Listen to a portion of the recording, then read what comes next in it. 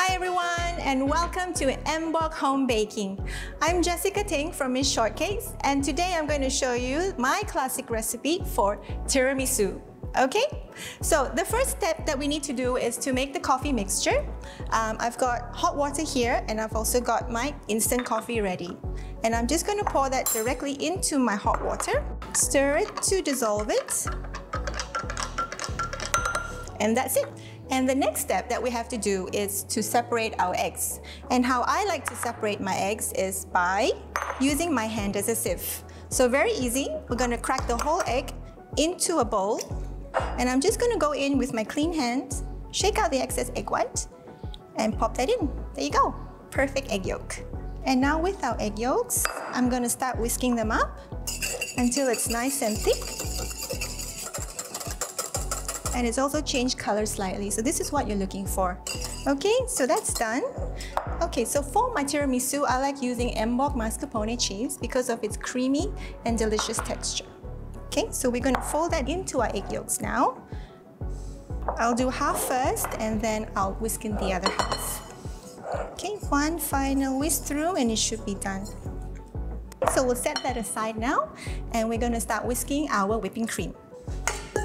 So as you can see, my bowl is nicely frozen, and so is my whisk. And this will make sure that your cream whips up really nice and firm and becomes a stiff peak. So that's what you want. Okay, for this I'm using Emborg whipping cream and I'm going to use the whole carton. Okay, so now we're going to start whipping up the cream before we add in the sugar. We want the cream to whip up to about half of the volume before the sugar goes in. So we're almost there. It's starting to thicken up, then starting to froth up. I'm going to add in the sugar in gradually. Okay, we're going to go full speed ahead. We're almost there.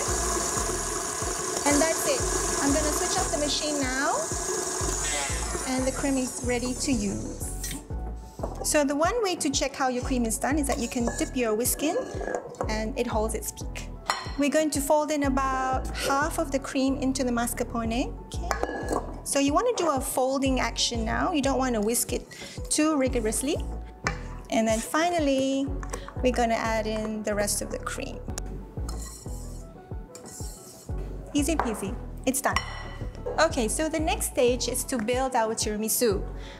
I have a dish here and I have my cool down coffee mixture, which I'm just going to pour this directly into. And then I have another dish, which is what I'm going to serve my tiramisu in.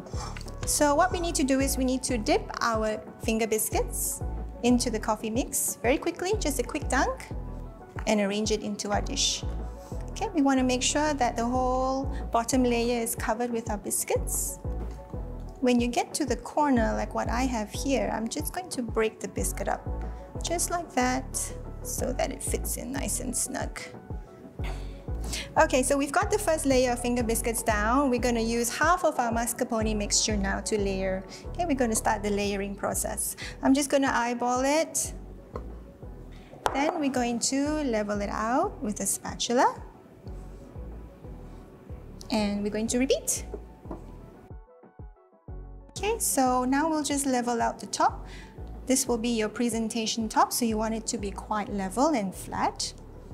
And that's it. All done. So now we just have to put it into the fridge for at least 4 to 5 hours, or even better, overnight. Okay, now we have the tiramisu that's been in the fridge for about 4 to 5 hours, and we're ready to finish it off with some cocoa powder. So you can use any cocoa powder, and then we're just going to lightly dust the top. Doesn't it look beautiful? And make sure that you've covered the full surface. I hope you will give this recipe a try at home. As you can see, it was super easy.